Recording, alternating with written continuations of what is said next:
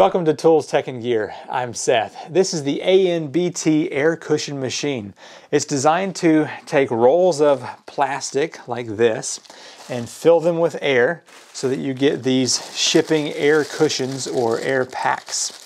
So I got this so that I could make my own and not have to rely on finding them somewhere else. So whenever you open up the box, you get the machine itself in a nice foam package. It has a separate piece over here, which is the roller, and you'll have to use the included little Allen wrench to find the hole to kind of hold that in position so that you can turn it into place. So if you just do a tour around the machine real quick, the front side here is where the roller goes. You've got your air tube, your conveyor belt, a little cutting or a heat cutting inside of here. And these two right here just kind of keep the plastic in position. The top display has a less, a more, a feed, a start-stop, the speed of the plastic going through, the temperature, and the wind or the amount of air that goes into the bags. You've got your power cord, your on-off button, and a little cooling fan on this side. There's a bit of a learning curve to get things to flow through this correctly, but I think I will manage no problem. So in the previous attempt at filming this video, I ran some of the bubble wrap through and it did work. But when I got to this other roll that I bought separately, it was too heavy and it wanted to tip over the machine. So I'm going to use a clamp to kind of hold this from tipping forward. I guarantee it wasn't designed to do this, but I just want to make sure that I can use that material that I got here. So, all right, there you go. That's locked that down to the table. Now let's pull this right here, and I'm gonna pop that loose, and hopefully it will still work on the machine, even though it's a little bit on the heavy side. I was struggling a bit to get this machine to work with this big film roll that I bought. The problem was the little knife wasn't cutting off the edge over here. And so what I've had to do is actually just take a knife and go in here and start that cut. So just like that right there. And then whenever I get this fed onto the machine, it will start to work right. So let's give it a try here and see if it works on this case. I also slowed down the rollers way down so that it had time to fill the bags and heat cut them. So I'm gonna go ahead and flip this switch on. Oh, power first.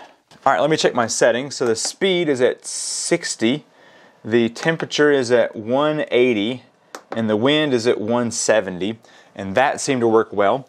So let me, let's see, feed that in a little bit.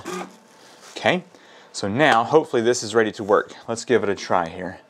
It may have to warm up a couple of times before it really starts doing its job here.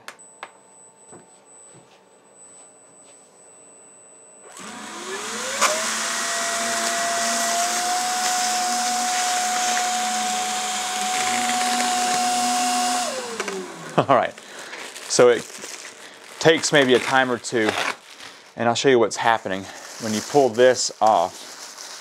See, it's got this long sleeve that's not properly coming apart. So it does have a tear off there. I may have to just start it. See, it's supposed to hit that knife and just rip like that.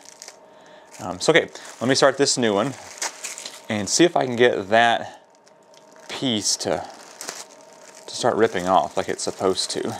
I did several feet last time and it worked just fine. So it's just a matter of getting it started. And once it's going, you can just really pull a lot of this stuff out of here. There we go. All right, let's try it again.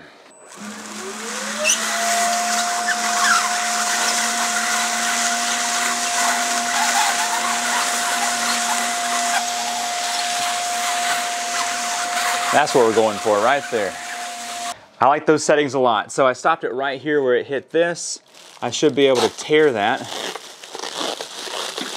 and hopefully pull this out. There we go. And now I can just start it back right here later and it should be good to go. All right, so let me go ahead and turn that off. I just wanted to show you this machine. I like it already. It's taken a little bit of getting used to get this big roll to work. Now the material that it came with, which is just these bags here, no problems. It ran through those as it should. This one, it just had to have a little bit of coaxing to get that tear-off strip started. But anyway, it's good now. Thanks for watching. I'm Seth with Tools, Tech, and Gear, and I'll see you in the next video. Bye.